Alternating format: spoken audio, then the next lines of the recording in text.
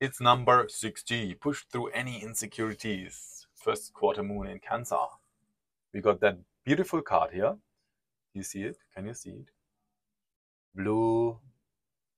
First quarter moon. Then we see this chakra, third eye chakra, Aina chakra. Let's read about it. Push through any insecurity. Drawing this card suggests you may be allowing self-doubt to derail you.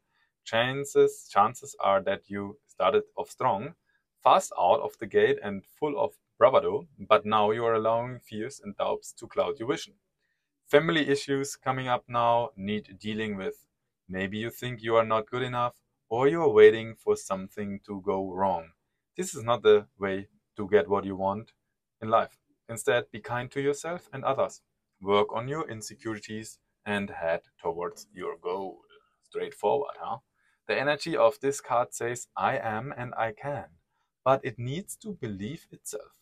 Slow down and allow time for self-belief to grow. Manifesting mindset. Knowing that you are scared or wrecked with doubts is better than not realizing it. Nurture yourself and believe that you are worthy of your goals. Tune into your manifesting powers. The third eye chakra, Aina, is located just above the midpoint between your eyebrows, and it radiates a gorgeous indigo color. It can help you to attain the clear vision that you are connected to all life, everywhere, and that fear is an illusion.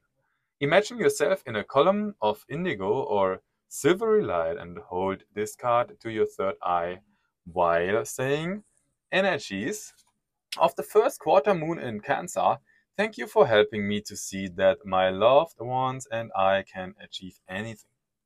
When to manifest your magic, the best time to work your magic is when the moon is in Cancer on a Monday, the moon's day, or during the moon's hour.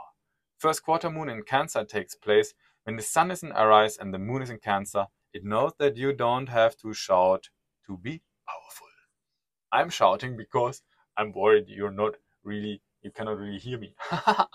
I'm not sure with the new microphone. It's a new microphone and I'm just testing it out. I hope you can understand me well. Give this video a thumbs up if you can hear all I'm saying here and if the card is helping you to push through any insecurities.